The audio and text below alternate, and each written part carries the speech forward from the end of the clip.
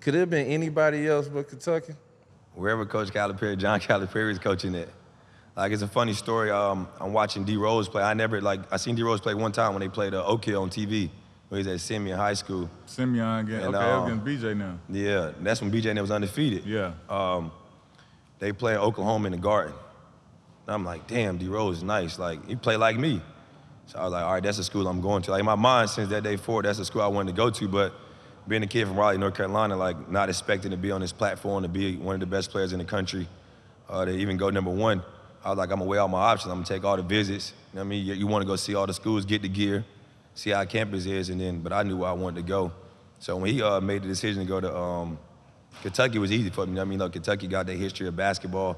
I had already took a visit there when Billy Gillespie was the coach. I took a visit there and seen the campus, so I already knew what their tradition was. So when he made the jump, I was like, it's easier for me. Yeah. After the All-American games and stuff like that, when you got to campus at Kentucky, how did you feel like in the first, you know how when you get to school, you play pickup, you play with the guys, like, how did you feel when you got there? Did you feel like you was about to have the type of season you was about to have? Yeah, I was never worried about that. To be honest, like, I wasn't never worried about that. As long as you give me the basketball and I believe in my ability. I think a couple people from back home was like, oh, he ain't gonna do nothing. He gonna do 2, 3 years, 4 years. And I'm like, my mindset is, I know I'm probably be one and done. I just want to win a championship. But competing against Eric Bledsoe every day made me get to another level, you know what I mean? Because he was just as good. And that's somebody that was a late bloomer. Like, he never was talked about. And I remember when he committed to Kentucky, everybody was like, they was like, oh, John Wall might go there. He was like, I don't give a damn. Like, shit, I'm going too. And Coach Kyle had told me the story that E. Bled coach asked him, like, how you gonna play both of them? He said, my best, you play your best 2 players at any time. So we went out there and competed every day. Like, we never was on the same team really in practice until the season got going. So all I had to do was get stronger. I went into college like 165 though, like soaking wet. So I gained like 30 pounds. I ain't missed like no summer lifts or nothing. Yeah. I knew I had to put some weight on to play against grown men. But I've been playing against grown men my whole life, so it was easy to me. Yeah. How was it to play with that much talent though? Like, I had a squad. Like, Yeah. squad. My high school team was loaded too though. Like, I had Desmond Wells, Bishop Daniels, CJ Leslie.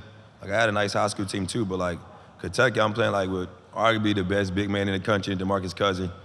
Patrick Patterson, one of the best college players coming back.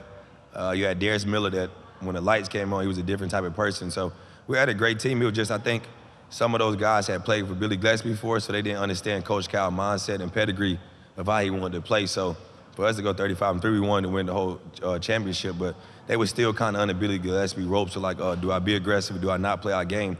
And then you look at the next year, they kind of got to where they wanted to. How did you feel when I heard Biggie Cousins say this, that you taught him how to be a pro? Like, even though you learning it on the fly yourself, did that feel good to just know that you was carrying yourself a certain way, to be a #1 pick, to be who you was? I just give all the testimony to my mom. You know what I mean? Like, what she instilled in me, she said, always be known as a better person than a better basketball player. And that's something I always believed in. Like, I know I'm dope at basketball. I got a lot of respect throughout the league and throughout my fans and peers.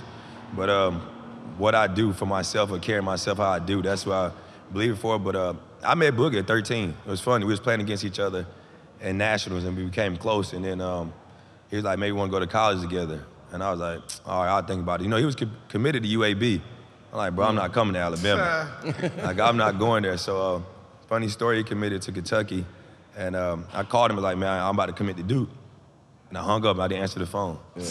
And he kept calling me, and I was like, bro, I'm just messing with you, bro. But that's like my brother, like me, him, and E. Bled, we got tattoos, 3-8 for life, 3 amigos. But yeah, bro, it was so real to understand and see that, because just what my mom taught me and raised, and just being around certain situations, I knew how to carry myself.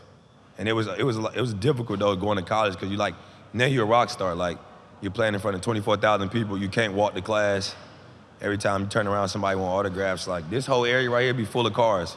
Yeah. From the lodge, like our lodge would be over there. We practice here. This whole street full of cars. Yeah. It's like, do you want to sign these autographs? I'm just trying to go to class. It's like negative degrees.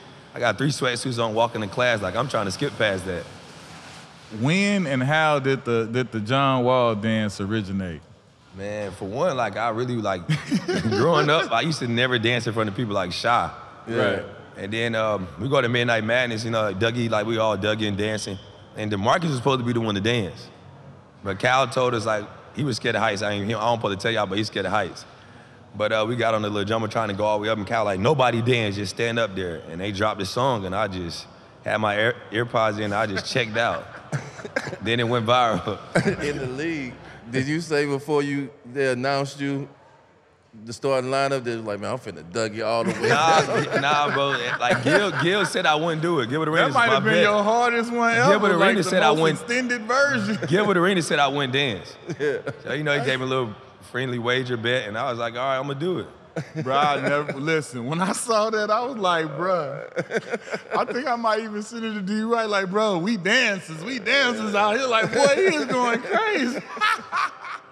Yeah, I started to come out my shell a little bit, so it went wild after that.